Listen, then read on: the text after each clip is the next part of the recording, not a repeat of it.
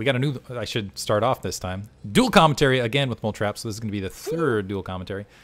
This is going to be game 2 between Ratatata TNG, or just RTG, as I like to call him. Upper right hand corner, he's going to be the yellow challenger, and bottom left hand corner, we have DM White as the white Protoss, which I always appreciate. Colors matching meta names. And this is going to be on Eclipse. And yeah, should be a good match. So no longer weird map, Eclipse. I think this is a standard, I think this is still in the ladder pool, standard ladder map. But it was just, I won't go into the rant I was just getting into, especially in the middle of BSL.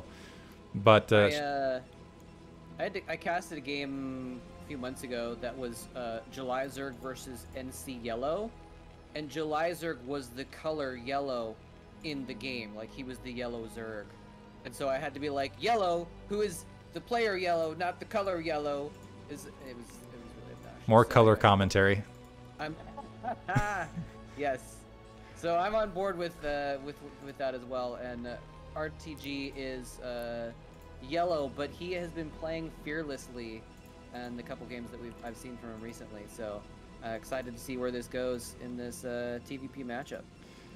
Looks like again RTG not blocking the front door, which odd play. So Play Deep was kind of out to a corner, and still no barracks down either. So there's the barracks in the corner, kind of distanced here. So he's gonna have to perform some miracle marine micro if there was aggression, but I think we might see a 12 Nexus opposite corner, because first of all, no probe scout, additionally no gateway, and there is a save to 400 minerals, and this is a gutsy move on a 2-player map.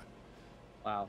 Yeah, I do think that on this map actually that not well in the expansion is in a way safer, because the ramp is so tiny on this map that you can just put a couple SCVs there and crowd your Marines behind it, and it's pretty safe, I think. So, not too surprising to see. It's almost like a safer play to do this. But yeah, going for the very fast Nexus play here. Now the question is RTG going to try and punish this? Is he going to spot this Nexus, which his SCV is on the way, so it looks like he's going to scout it kind of in time to make a response here. He's going to see the Nexus basically when the first gateway is finishing. Are we going to see a snap decision for him to send some Marines and SCVs and try to punish this?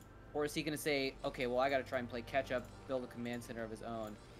We're going to find out just very, very soon what his reaction is going to be. So I think he also, yeah, moved that SCV in kind of an odd scouting pattern, because it was such a late probe scout that he's like, okay, I think I am going up against some cheese. So he wanted to kind of move around the corner, and now seeing the 12 Nexus, Flash has developed a whole lot of counters to this sort of thing. And I'm almost wondering if we're going to see one of those timing puts. We see a factory down. We do see SCV, only a single SCV in gas, which suggests we're going to see a Nexus follow-up to this. I'm not sure I like that. Mostly because when you're getting that Nexus a little bit later, as a follow-up, I just feel like you're just throwing that economic advantage to the Protoss player rather than going, again, there's a lot of build orders these days to kind of punish this. Yeah, he's going to go defensive. And on top of everything else, plopping down a bunker, which is another grouping of minerals that is going to slow that command center down even further. There is a Zealot on the front door just in case those Marines decided to get aggressive. The cybernetics score about halfway finished. But as a result, I feel like White is going to have a significant advantage here in the mid game. Yeah, this is a little bit puzzling that he's gone for that build. In the bunker as well is like, he just scouted and he saw that his opponent had 0 attack units, and he's like, I need a bunker! A little bit of an overreaction there. I think, though, like you said, he wants to just play it. They play a macro game here. He's gonna just play catch up and get his own command center. Are we still online? Yeah, it sounded like your mic switched. I heard a. Oh crap. I'll let you fix your mic while I continue to talk. Hopefully there's about that's better.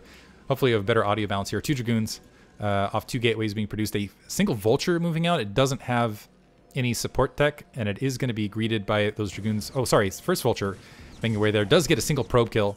Might get 2 probe kills, but even then, producing out of 2 Nexus, delaying a little bit of mining, so every little bit helps. The Dragoons should be there shortly, though, to follow this up. Maybe if they can get a Zealot kill, that'll... I mean, every little bit counts here, right? But now, if the Zealots can just trade and make sure they deny information, good. Second Dragoon blocking. Vulture down. Machine shop is up, a second factory being built, the command center not even finished though. And as long as White stays on top of his macro and continues to build, you know, at twice the probe rate, he's still, yeah, going to be in a have a sizable advantage. I like this play, though, of moving that vulture up to the 9 o'clock, at least to try to deny any sort of quick third take. Very well played by White, I gotta say. His micro in that situation was very good. He was a little bit maneuvered. There was a potential to be outmaneuvered since he only had those zealots to start off with. He controlled the zealots fairly well, and when the dragoons came in there, they were able to micro very well as well. Like you said, blocking the ramp was very, very crucial there. So it was an interesting move by RTG. Now, he did only lose one vulture, and he killed a few probes, so it was a good trade overall, but now he's got to be worried about this counter push here from White. He does have a siege tank in play, but I don't believe he has siege... no, he does not have siege tech. Doesn't have mines yet either. A little bit worried here. He might need to pull some SCVs to actually help defend this, and he is going to pull a few SCVs to try and repair the bunker. The tanks and the vultures firing away at that zealots in the front line, but the marines have been completely exposed, and he's actually going to skip the marines and go after the tank. Mines have been planted down. There's a potential. Oh, he hits the dragoons, but also takes out a few of his SCVs at the same time with the mine drag here. And it looks like the mines are going to keep this from going any farther because there's no detection for White. But he has kind of breached the front door here and done some significant damage, taking out the first tank, taking out the marines, taking out several SCVs for a loss of 1 dragoon and 2 zealots is a good trade if you ask me. Yeah, and also these dragoons are starting to encroach a little bit. This is just vultures being produced. This is basically survival mode. Just get the mines down. I'm wondering if a zealot's actually going to make its way that direction. Looks like he's just continuing to produce dragoons. He's going to get observers and just try to play contain from there. Front door seal from White. Although there is a little bit of gap where that single wayward vulture might be able to sneak through. Still, siege tech still being upgraded. A first tank is now out, and a Goliath being produced to follow this up. White in a lot of trouble here. He's going to GG right there, actually.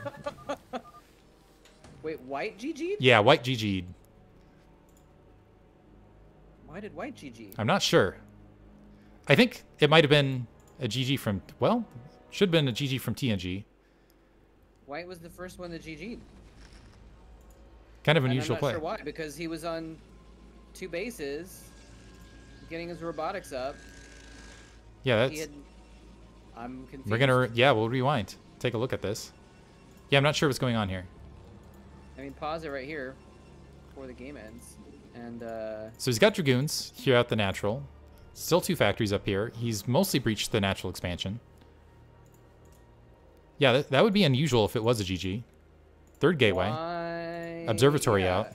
He's got his observatory. He's got more dragoons going across the map. He just took like a tiny amount of damage from 1 tank and he GG'd. Like, even in count? Yeah, weird. Because I was expecting. You're right. That's not a That's not an RTG. Even supply, even worker count, even map advantage. Like, White even had more map control, I would say. Yeah, White definitely has more map control. I don't know what's going on here. By that. Maybe his Uber Eats got to the door and he's like, "Well, I need to go pick it up and eat my sandwich, and I don't want to bother playing StarCraft because I'm hungry." A little bit of a late second assimilator, but otherwise, yeah, White is in a great position here, in my opinion. I'll have to ask him. Really quick, I guess I'll stop the recording here. GG? Yeah, we'll call it GG right there. If that is the case, yeah, congratulations to RTG. Thanks for listening.